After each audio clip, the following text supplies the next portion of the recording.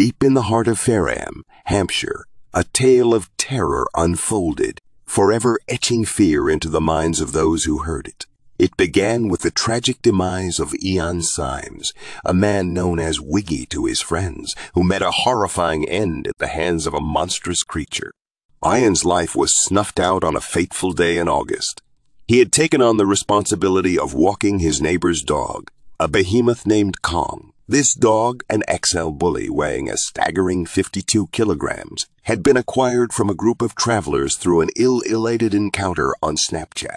Little did Ian know that this seemingly harmless stroll would soon turn into a nightmare of unimaginable proportions. As Ian and Kong ventured through the quiet recreation ground, a sinister shift in the air whispered of impending doom. Without warning, the massive canine turned on Ian, driven by a primal rage that surged through its veins. With ferocious power, Kong lunged at his unsuspecting handler, sinking his teeth into Ian's vulnerable neck.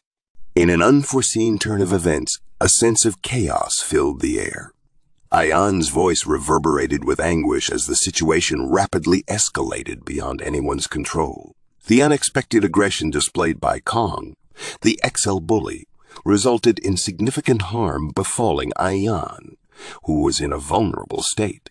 He sustained critical injuries, including a punctured jugular vein and damage to his voice box, as a result of the powerful grip of the dog's jaws. The unfolding of the scene carried a weight of unease, casting unsettling imagery upon the surroundings. Emergency services were summoned by a horrified passerby who witnessed the gruesome spectacle. But when help arrived, it was too late. Ian Symes, once a man full of life, lay lifeless on the ground, a victim of the monstrous creature he had unknowingly encountered. The subsequent investigation painted a chilling portrait of the events that led to Ian's tragic demise.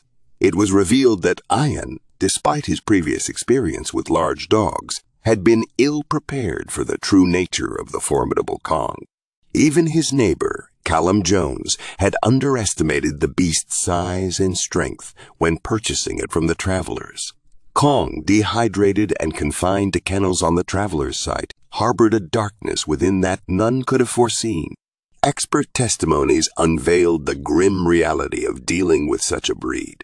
Dr. Candy DSA, a renowned dog behavior expert, described Kong as a super breed with an extreme bite force.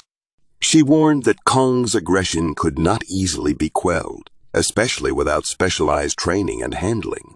The colossal size and predatory instincts of the SL bully made it a force to be reckoned with, and Ian, ill-equipped to tame the beast, paid the ultimate price. As the inquest unfolded, it became evident that incidents involving XL bullies were on the rise. The breed's formidable power and potential for destruction were becoming all too clear.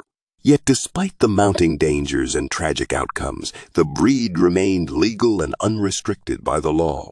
Coroner Sarah Whitby, compelled by the harrowing evidence and Ian's untimely demise, delivered a narrative conclusion.